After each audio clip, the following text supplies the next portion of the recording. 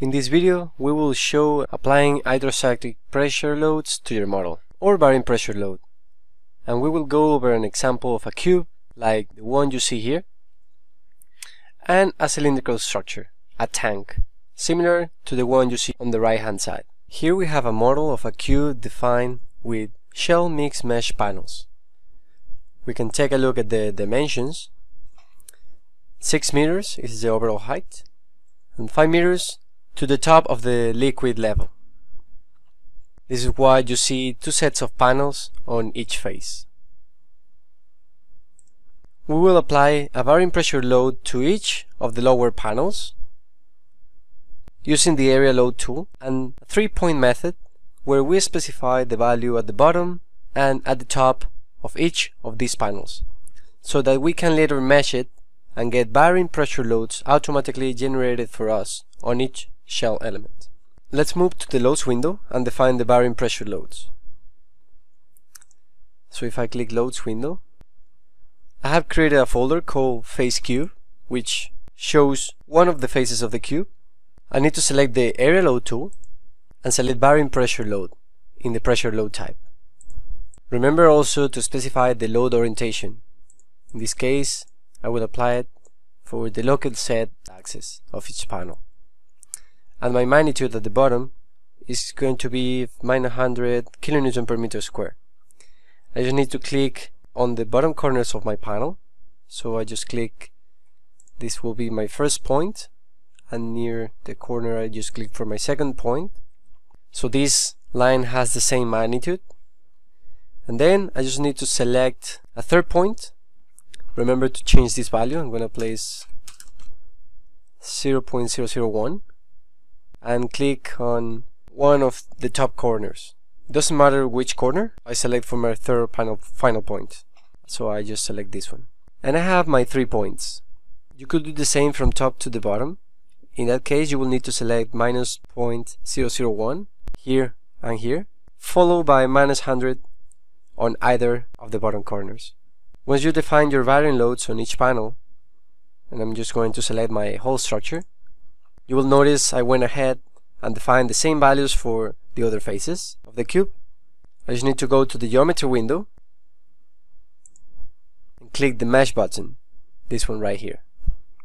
I'll also suggest to watch the mesh tool recordings we have available on our YouTube channel, and remember to also check the model tolerance you're using.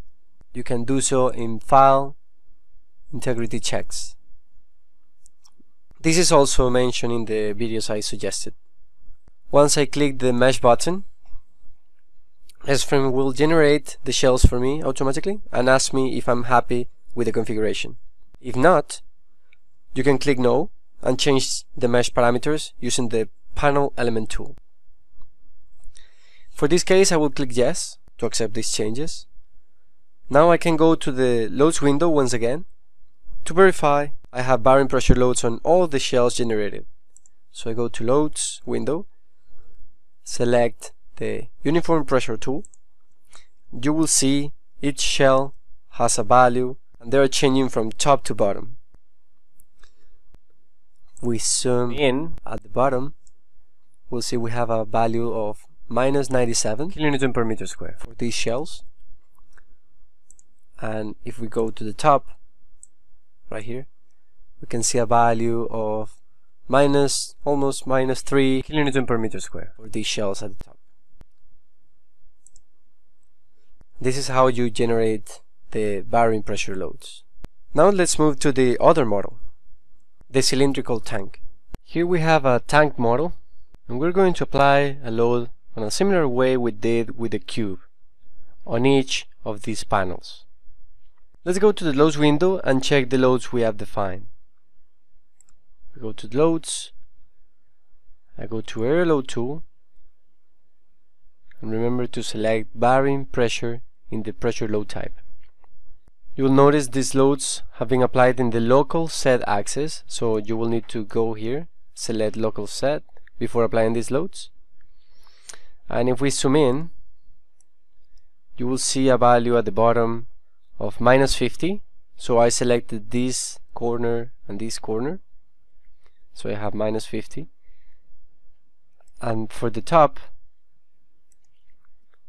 we have a value of minus 1. So it goes from minus 50 to minus 1 kilonewton per meter square. You can quickly generate all the loading required on this model using a copy-paste action. And we have another tutorial video that shows how to generate these loads automatically for each panel using the clone tool.